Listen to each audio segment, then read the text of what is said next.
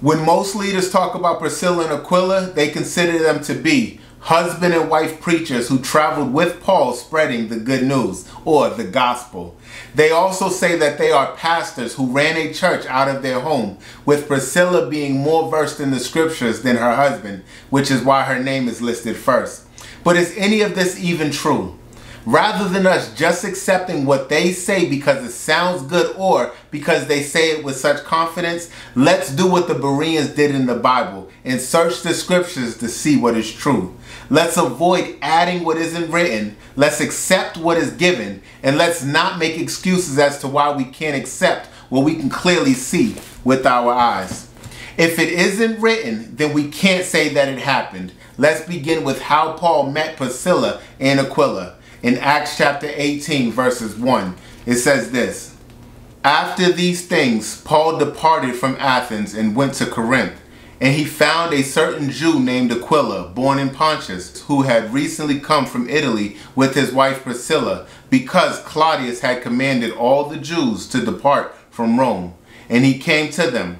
So because he was of the same trade, he stayed with them and worked, for by occupation they were tent makers." Let's break this down. In these verses, we see that Paul met Priscilla and Aquila in Corinth after Emperor Claudius commanded all of the Jews to leave.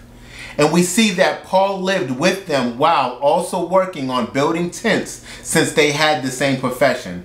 Make note of this because them having the same job will help us answer some questions later. Let's take a look at what Paul was doing. In verse 4 said, "And he reasoned in the synagogue every Sabbath and persuaded both Jews and Greeks. When Silas and Timothy had come from Macedonia, Paul was compelled by the Spirit and testified to the Jews that Jesus is the Christ. But when they opposed him and blasphemed, he shook his garments and said to them, 'Your blood be upon your own heads. I am clean. From now on I will go to the Gentiles.'" As the scripture just showed, even though Paul is living with them, he is the only one shown to be preaching in the synagogue to the people every Sabbath. And we know that what he was doing was preaching because verse 4 said that Paul reasoned with them. The word reasoned, as you can see, in Greek means to preach. But what we don't see in any of these scriptures is any mention of Priscilla or Aquila doing it with him. If it doesn't say that they were doing it, then we don't get to add it. We have to accept only what is written. Let's keep going. "And he departed from there and entered the house of a certain man named Justus, one who worshipped God, whose house was next door to the synagogue. Then Crispus, the ruler of the synagogue, believed on the Lord with all his household, and many of the Corinthians hearing believed and were baptized." I can't stress this enough. If you've watched my other videos, then you know how I feel about baptism. This is yet another example of people believing and getting baptized. Don't let them convince you that it isn't important. Paul is doing what Mark 16 and 16 said. And also, let me bring this to your attention. The ruler of the synagogue wasn't saved prior to meeting Paul, which highlights the fact that just because you rule or own a church doesn't automatically mean that you're a believer or that you're even a pastor. You'll understand why I'm saying this towards the end of the video. But let's jump to verse 11. "And he continued there a year and 6 months, teaching the word of God among them." If Priscilla and Aquila had been preaching with Paul, especially after being with him over the course of a year and 6 months, Paul would have said it. If Paul made sure that we knew that he was preaching and testifying in the synagogue, don't you think that he would have wanted us to know that the husband and wife who risked their life saving him, to risk their life for him, were beside him spreading the gospel? Paul didn't say it because that wasn't how they helped the church. Again, if it isn't written, then we can't say that they were. Verse 12 through 7. In verse 12 through 7, we see that it provides us with more information that only Paul was preaching. And we know this because it was only him that the Jews were trying to punish. And he is the one that they ended up beating in secret because of what he was teaching. Let's read verse 18 because it gives us a major piece of information. It said, "So Paul still remained a good while. Then he took leave of the brethren and sailed for Syria, and Priscilla and Aquila were with him. He had his hair cut off at Cenchrea, for he had taken a vow. And he came to Ephesus and left them there. But he himself entered the synagogue and reasoned with the Jews." So many people point out that Priscilla and Aquila traveled the world preaching with Paul the gospel. But I have yet to see that in scripture.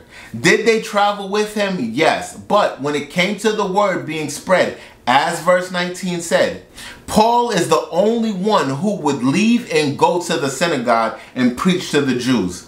These are the puzzle pieces that people keep missing, and without these pieces, the correct pieces, people will believe something that the scriptures didn't say. And as we go further, we see that Paul, after leaving Ephesus, went city to city strengthening the disciples. No scripture said that all three of them did this. Every verse specifically names Paul as the one to go out and preach to the Jews. Now, let's look at Priscilla and Aquila's encounter with Paul. It's in verse 24. It says, "Now a certain Jew named Apollos, born at Alexandria, an eloquent man and mighty in the scriptures, came to Ephesus. This man had been instructed in the way of the Lord, and being fervent in the Spirit, he spoke and taught accurately the things of the Lord, though he only knew the baptism of John. So he began to speak boldly in the synagogue. When Aquila and Priscilla heard him, they took him aside and explained to him the way of God more accurately." I like Apollos. Not only was he mighty in the scriptures, but he taught them accurately as well. This is something that we should all seek to do. Now, if we look at these verses, we see that Apollos was in the middle of doing what these leaders are claiming that Priscilla and Aquila did. He's preaching to the people in the synagogue about the baptism of John. If you notice, we're being told about Paul and Apollos preaching and teaching in the church, but we are still seeing nothing that says that Priscilla and Aquila did the same thing. It's something to pay attention to because, again, as I keep saying, if it isn't written, then it didn't happen. This is why it is so important to study and break down the meaning of the words we see. Because if it says that Apollos taught the scriptures and that Aquila and Priscilla explained to him the ways of God more accurately, then the only way that we will know if these two words are the same or different is to look. And when we compare these two words, we see that they are different in Greek, and that the word for taught is referring to the written word of God. But explained, which is what they did, means to set forth, expound, or to explain. None of which, if you look at the options, includes preaching or teaching. This shows us that what Apollos was doing is different from what Priscilla and Aquila did. Imagine you spent a year and a half with Paul and you heard him give numerous sermons on who Christ is and how he rose from the grave. And then one day while in the synagogue, you hear someone preaching an incomplete message, an accurate one, but incomplete. You hear them preaching about the one who is to come, just like John the Baptist did. Would you not let them know that there is more to the story? Would you not help fill in the blanks? Because that's what they did. And because Apollos was willing to receive their help, he would go on to be known as a mighty preacher and teacher of God's word. Now, let's take a look at the church that most are saying that the two of them pastored together. Let's read Romans chapter 16, verses 3 through 5. Paul said, "Greet Priscilla and Aquila, my fellow workers in Christ, who risked their own necks for my life, to whom not only I give thanks, but also the churches of the Gentiles. Likewise, greet the church that is in their house. Greet my beloved Epaphras, who is the first fruits of Achia to Christ. This is another example of assuming something means what it doesn't. The rule of thumb is that everything must be confirmed by the witness of 2 or 3. This means that if you believe that a scripture is saying something, you must find another scripture to support it. Verse 3 said, "Greet Priscilla and Aquila, my fellow workers in Christ." But if I can be real with you, the only reason you would see this word and think that it means preaching is if you already thought they were or was told that they were by someone else. Because this verse didn't say anything about them preaching, and no example was given to help us know in what way they were fellow workers. To say that they were preaching is yet again adding something that isn't written. The only thing that we were ever told about them working together on is that all 3 of them were tent makers. And we also know from scripture that Paul made it clear that the way that he provided for himself and others is with the hard work of his hands. There is no question that he was referring to tent making because we were never told of him having another profession or skill. When it comes to verse 4, we were never given the answer. We don't know at what point or how they risked their lives for Paul and the Gentiles. We only know that whatever it was, Paul and the Gentiles were thankful for their help. And in verse 5, when Paul said that he greets the church that meets at their house, this is not Paul saying that they're leaders because, again, no other scripture supports that. You have to have the second witness. It is instead him acknowledging their willingness to support the body of Christ by allowing a church to meet in their home. To say that they pastored the church simply because it met in their house would be a huge exaggeration. That's like saying that everyone who owns a church building is a pastor. It just isn't true.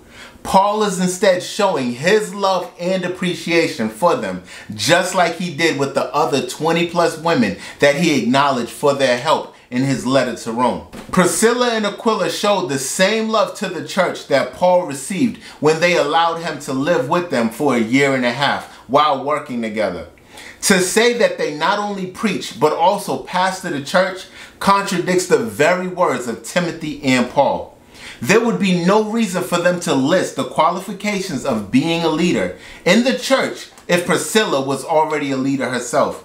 Why would they say that a bishop, pastor, elder, and deacon all have to be the husband of one wife if married?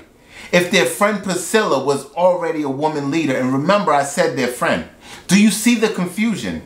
If Timothy and Paul are telling the women to remain silent in the church, that the men are the head of the household and that they can't preach or teach, then why would they be traveling around with a woman who is doing everything that they said isn't allowed? They wouldn't. 1 Corinthians chapter 1 and verse 10 through 17 says that, "Now I beseech you, brethren, by the name of our Lord Jesus Christ, that ye all speak the same thing, and that there be no divisions among you, but that you be perfectly joined together in the same mind and in the same judgment." Priscilla and Aquila both knew Paul, Timothy, and Apollos were strong, battle-tested men. There is absolutely no way that they would have been allowing Priscilla to go against scripture, and there is no way that Priscilla would have wanted to. Just think about it. It doesn't add up, nor does it make sense. Priscilla has been lied on so that the enemy could push the narrative that God has called everyone, regardless of sex, to preach. And I still haven't seen that in scripture. I haven't found where she was called or was doing it in scripture. Have you? So to sum all of this up, it is clear that Aquila and Priscilla are very helpful or were very helpful to the body of Christ. We don't know all of the ways they were helpful because the Bible doesn't say. But we do know that they were helpful by opening their doors for the church, tent making with Paul, and allowing him to stay with them while he went out and spread the gospel. In these passages, we saw that there are 2 people preaching, and that is Paul and Apollos. Paul said, "I planted, Apollos watered, but God gave the increase." Paul clearly loved and appreciated the women he had around him. He has a whole chapter dedicated to acknowledging and thanking them, and even said that they helped save his life. Don't tell me he doesn't appreciate women. But despite his love for them, he still said that in the church, they are to remain silent. And it is because people don't understand that it isn't his words. These aren't his words. If they would just read verse 37, they would see that it isn't Paul saying that, it's God. Verse 37 said, if anyone thinks they are a prophet or otherwise gifted by the Spirit, let them acknowledge that what I am writing to you is the Lord's command. This is why I keep saying that people are fighting against God. Here comes verse 38. This is the warning. But if anyone ignores this, they will themselves be ignored. The other versions say that they will not be acknowledged or recognized. This means that anything you do in disobedience will not be accepted. You can save all the people you want. You can do all the different things that you want in the church. And guess what? If it's done in disobedience, you're doing nothing for God. God has said he will not accept it. God is a God of order. He didn't leave the passages out calling women to preach by mistake. They're not in the Bible because that's not the job that he was giving them to do. How many examples do I have to give you before you believe me? Please like, subscribe, and leave a comment.